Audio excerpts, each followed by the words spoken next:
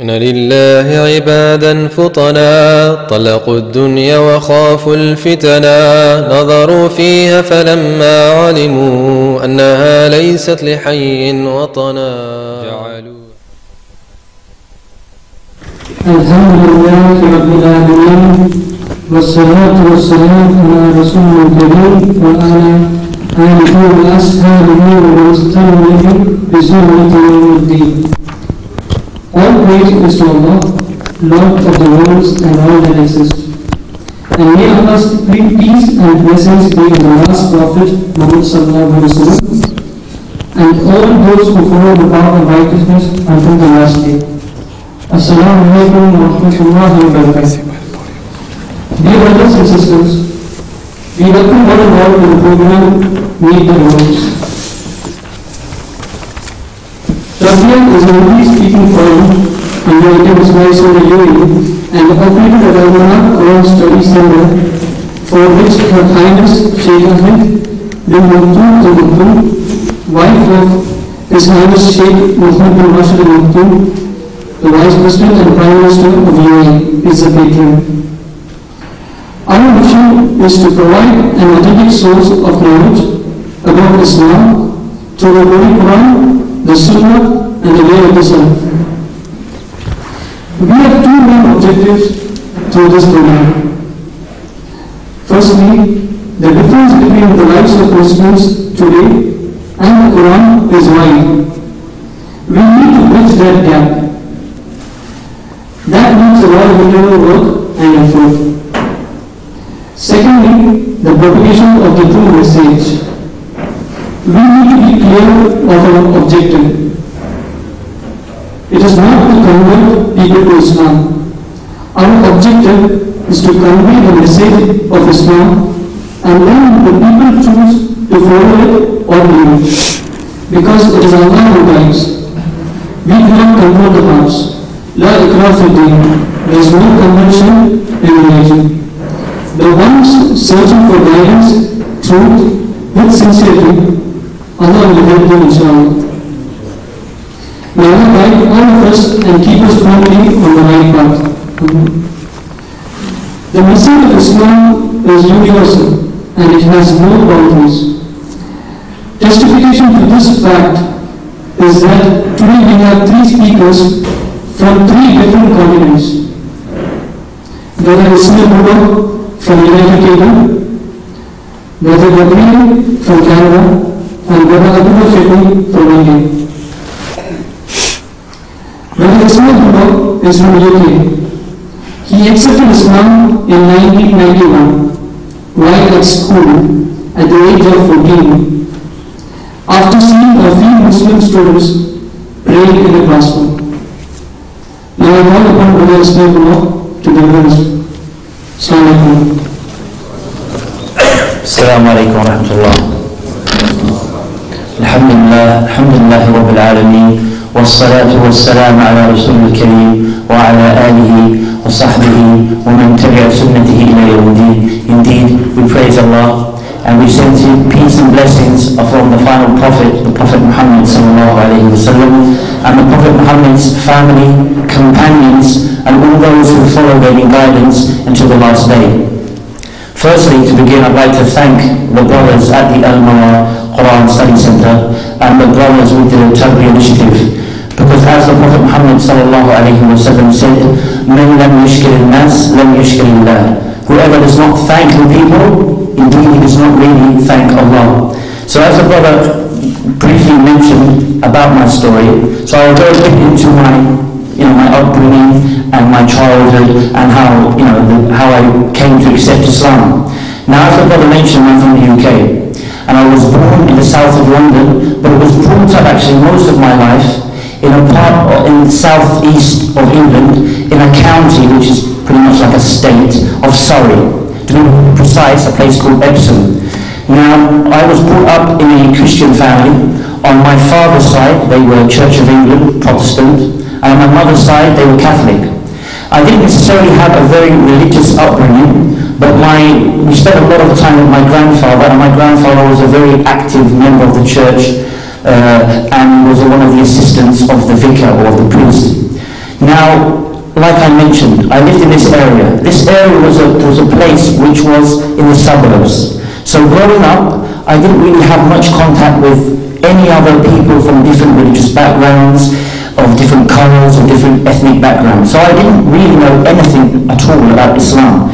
If somebody would have asked me maybe at a very young age, before I was going to school, high school, what a Muslim was, I probably wouldn't have any idea whatsoever. But what happened is we moved closer to London, still within this state of Surrey, but we moved to an area which was closer to London. So what happened then, when I changed my schools, I started to come in contact with people from different ethnic backgrounds and different religious backgrounds. But still, if you were to put Nadeem and Ahmed on my left and Ranjit and Kumar on my right, I would have no idea who was a Muslim by their names. So I still had no idea about Islam. And that was the case for around 2 years. And as I reached around the age of 14, I happened, or should we say it was the qadr of Allah, the decree of Allah, that I was walking during the lunch break in the school corridors. And I saw a group of children standing, fellow students, standing outside a classroom. And this was very strange because this is lunch. People go to the canteen, people go and have fun. So I said to them, why are you standing outside the classroom? And they said, Nadeem, Adil, Shahid, Shahab, they're praying. I said, they're praying. You can imagine, even today, but let alone back then in the UK, teenagers, the last thing they think of doing, unfortunately, is praying, spending their lunch break praying in a room. So I was really amazed and really, I wondered, what's going on? These guys are praying during their lunch break. So I went over to the classroom and I peeked through the window, the glass window on the door, and there they were, bowing down in prostration. So something just struck me. And we know in Islam that the Prophet MUHAMMED said, كُلُّ مَوْلُودٍ يُولِدْ عَلَى الْفِطْرَةِ, that every newborn baby is born upon a fitrah, meaning he is born naturally knowing and believing in one God. It's only the family or the society that mold him into being a Christian or a Jew or any other religion. So I would say that at that stage, that my fitrah clicked. Rather than just say I clicked, I'd say my fitrah clicked. And I became very interested and very attracted to the fact that they were bowing down. I came from a background where worship was really dancing or singing, reading from a book and singing songs. So when I saw these people bowing down in prostration, there were no idols, there were no pictures. I just felt really moved by this, and I felt that I had to ask them for more. So I waited for them to finish praying, and they came out and I said, what are you guys? They said, we're Muslim. And yes, people would say, didn't you receive religious education at school? We did, but we're talking about 20 years ago now. And what we used to receive then was 2 or 3 pages about Islam. And they show us Islam in a cultural way. So they'd say that, Ahmed comes home from school, his mother gives him some chapati and some keema. So there was nothing there that really explained what Islam was. So I still had no real idea what Islam was, even though they said to me that they're Muslims. So I said, please, explain to me about Islam. Explain to me about this religion. And unfortunately, they themselves were only praying Jummah now and again.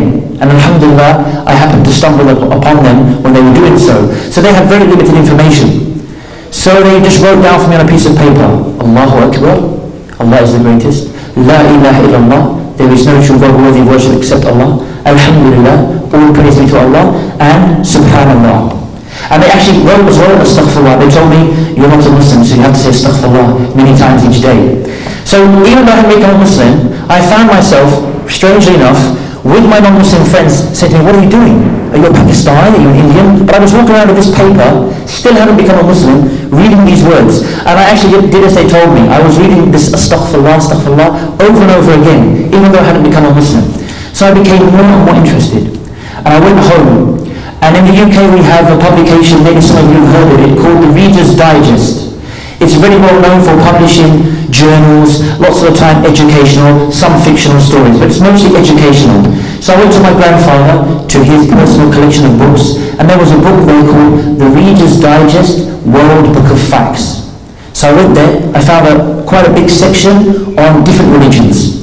So I thought, I'm interested in this religion, and when I look back, I'm actually amazed that I had this kind of forward thinking at the age of 14. I'm amazed myself, to be honest, that this came in my mind, and I would say it's a blessing from the Creator. Creator. But I started to read this, and I said to myself, I'm really interested in this religion, but let me look at every other religion. So I started looking at all of the different religions. I read through a section on each religion, and something that struck me is every religion either said that God had some kind of partner, or God was part of something else, or part of many things. And then I came to Islam, and it said Islam, Muslims believe that God, the Creator, is the all-powerful. He is nothing like His creation. For Him to be the Creator, He cannot be like His creation. And I remember reading the Surah Al-Ikhlas, قُلْ هُوَ اللَّهُ أَحَدٌ. Say Allah, He is one. Allahu Samad. He is the eternal, the absolute. Lam yalid. He does not beget. وَلَمْ يُولَدْ. Nor was He begotten. وَلَمْ يَكُنْ لَهُ كُفُوًا أَحَدٌ. That nothing you can even imagine, no matter how much you try to imagine Allah, you can never do this. So when I read this, I said, this sounds like God.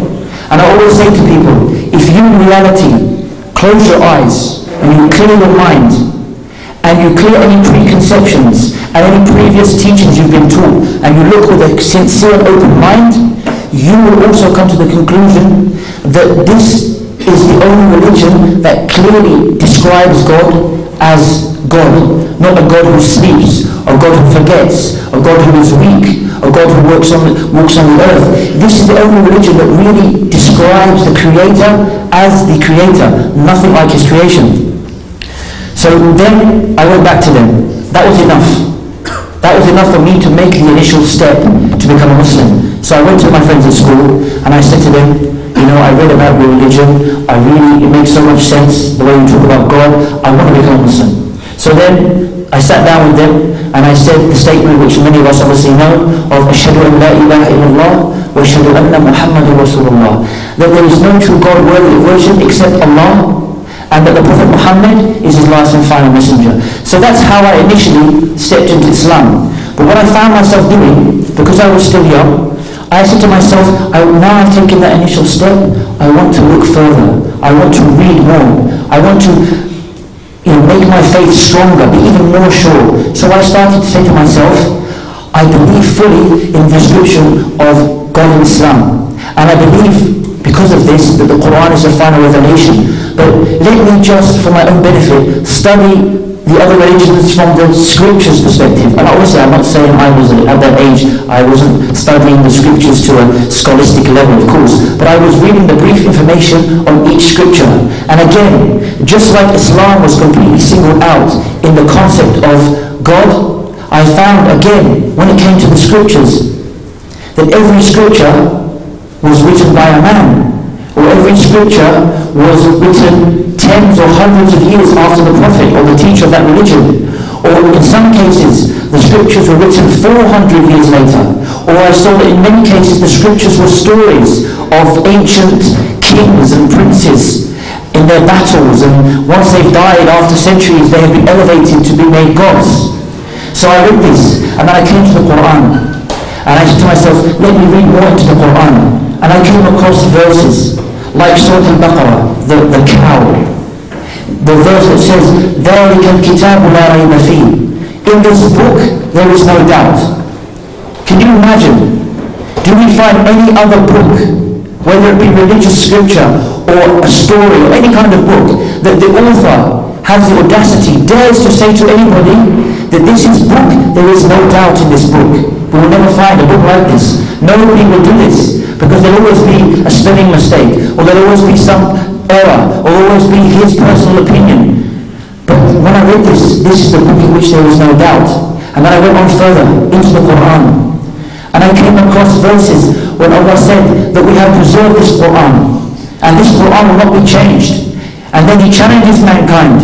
Initially He says, if you think that this is not the word of God, some people have that belief that, the Prophet Muhammad, maybe he travelled here, he travelled there, he took a bit of this scripture and a bit of that scripture, and he put it all together, and he came up with this, even though he couldn't read and write. So the Quran is saying, if you believe, and you don't believe that this is the word of Allah, the word of Almighty God, then bring 10 chapters like it. And then later on in Revelation, Allah subhanahu wa ta'ala says, فَأْتُوا بِسُورَةٍ مِّن مِثْلِهِ. Come with one chapter like it. Just one chapter. And many of us know that the shortest chapter in the Quran is إِنَّا أَعْطَيْنَاكَ